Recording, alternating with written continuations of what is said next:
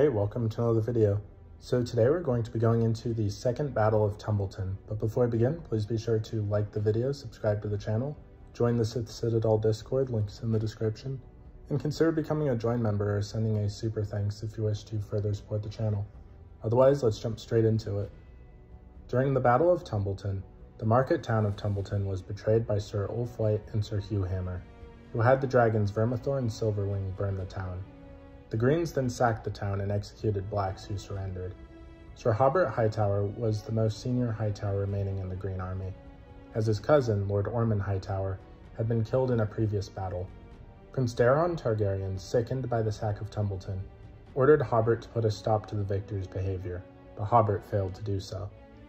Ulf and Hugh were reluctant to help Daeron advance towards King's Landing. Lord Unwin Peake wanted to wait until the Greens were reinforced by Lord Barros Baratheon, while Hobart Hightower desired to retreat to gather supplies from the Reach. The Greens in action caused their great host to slowly dissipate through desertion and disease. After hearing of unrest in King's Landing against the rule of Queen Rhaenyra Targaryen, younger nobles such as Sir John Roxton, Sir Roger Corn, and Lord Peake called for advancing on the capital, but Hobart preached caution, and the two betrayers remained stubborn. When Hugh crowned himself king and had his men attack Roger, 13 loyalists known as the Caltrops plotted against the two baseborn dragon riders. Meanwhile, the baseborn dragon rider Sir Adam Velaryon, whom Rhaenyra had condemned after hearing of the two betrayers, was resolved to defend his honor by retaking Tumbleton from Ulf and Hugh. He fled from King's Landing atop Sea Smoke and allegedly sought counsel from the Green Men on the Island of Faces. Adam set out to recruit a new army for the Rivermen by visiting every castle, great or small, and scrapping together survivors from previous battles, along with old men and young boys. A brave and charming young man and glib of tongue, Adam succeeded in convincing many lords to contribute what aid they could, due to a combination of being impressed by his dragon and being terrified of what Green victory in the war would mean for them after the horrific sack of Tumbleton. Among them were Benjacob Blackwood, the 12-year-old Lord of Raventree Hall, whose father had died in the Battle of the Burning Mill, and who later fought in the Fish Feed, Sabitha Viprin, widowed Lady of the Twins, whose husband, Lord Frey, had died fighting in the battle by the lakeshore, who was now also joined by her father and brothers from House Viprin, Lord Stanton Piper, and Lord Joseph Smallwood, who had survived defeat in the earlier battle at Acorn Hall, Lord Derek Derry, leading the survivors of Castle Derry after Vagar had burned it, killing the original Lord Derry, and Lord Lionel Deddings, Hugo Vance, the new Lord of House Vance of Wayfarer's Rest, after the death of Tristan Vance at the bottom of the Red Fork, came with 300 of his own men, plus Black Trombo's company of Myrish sellswords.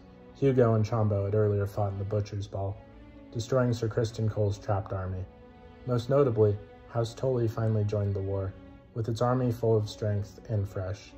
Sea Smoke's arrival and the fate of Tumbleton finally convinced the reluctant Elmo Tully to end their neutrality against the wishes of his bedridden grandsire, Lord Grover Tully.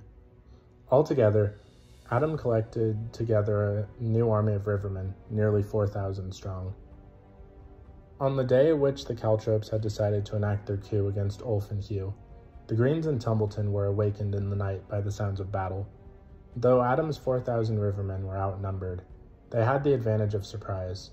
Columns of knights attacked from the north and the west, while archers fired their arrows. Sea Smoke's dragonfire burned the Greens' camp outside of Tumbleton, as well as buildings in the town which had survived its earlier sack. Ulf White slept through the battle within the Body Badger, an inn in Tumbleton.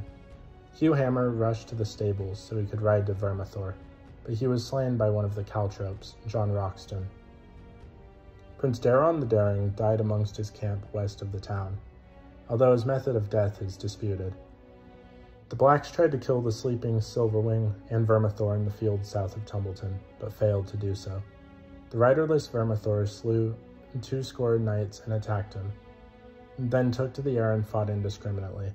Lord Stanton Piper and Lionel Deddings were burned by the dragon. Adam and Sea Smoke had been battling Daeron's dragon, Tessarion, in a nimble fight. When Adam saw the raging Vermithor, he redirected Sea Smoke to the larger dragon. Lord Benjacob Blackwood believed that Vermithor would have torn Sea Smoke to pieces, but Tessarion suddenly joined the brawl, and all three dragons fought. Vermithor slew Seasmoke, but then collapsed and died shortly after. Tessarion failed to take flight 3 times, so Lord Blackwood has his best archer, Billy Burley, mercy kill the Blue Queen. The battle ended at dusk. The Blacks were victorious in the Second Battle of Tumbleton, but their victory was incomplete. Although the River Lords lost less than 100 men and slew more than 1,000 of Hobbert Hightower's Green Army, the Blacks failed to retake Tumbleton. King Aegon's Green survivors retreated into Tumbleton and sealed the gates. The Blacks, lacking siege equipment, retreated during the night after the battle. 3 of the 4 dragons died, with only Silverwing surviving. The Caltropes continued their plot against Ulf White. Hobbert and Ulf died from drinking poisoned wine. Lord Unwin Peake succeeded Hobbert as commander, but the great host which had marched from Old Town was racked with plundering deserters. Lord Peake led the remainder in a retreat from Tumbleton, ending the Green threat to King's Landing. Apart from the losses in dragons, the battle was a decisive victory for the Blacks, with under 100 men lost compared to over 1,000 Greens killed despite their numerical superiority. Ultimately, the battle was also a strategic victory for the Blacks, given that the disintegrating Hightower army had to withdraw back from the south. Even so, while Adam's sacrifice had saved King's Landing from the Hightower army, the Blacks had lost control of King's Landing itself anyways.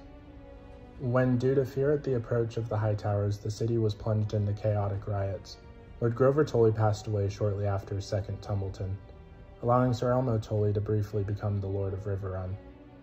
The mostly intact Riverlord army of nearly 4,000 regrouped at Riverrun, where Elmo continued to gather more men, including the Mallisters and the Brackens, until within about 2 months of their combined forces increased to nearly 6,000 men, and they marched east to face the Baratheon host in the Battle of the Kingsroad outside of King's Landing. So what did you guys think of the Second Battle of Tumbleton? Please let me know in the comments down below.